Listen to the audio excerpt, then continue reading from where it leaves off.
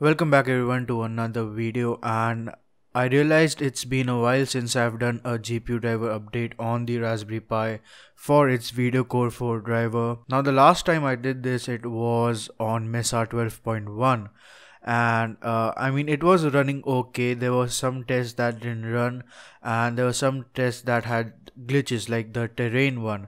So I was supposed to do one for Mesa 13, but I soon realized that Mesa 17 release candidate has already been released.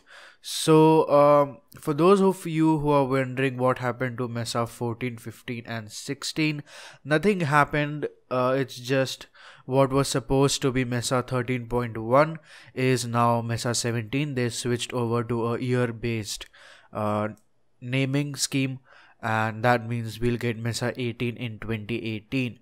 So anyways, back to the GPU driver.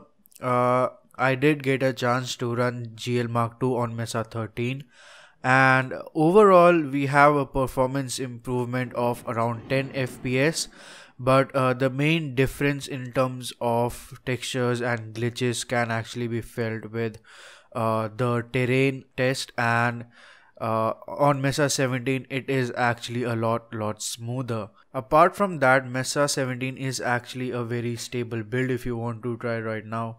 I didn't encounter any problem with it while running on my Raspberry Pi 3.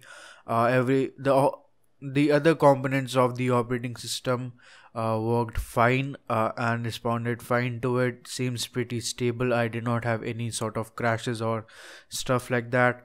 So if you are interested in upgrading to Mesa 17, I will leave a link in the description.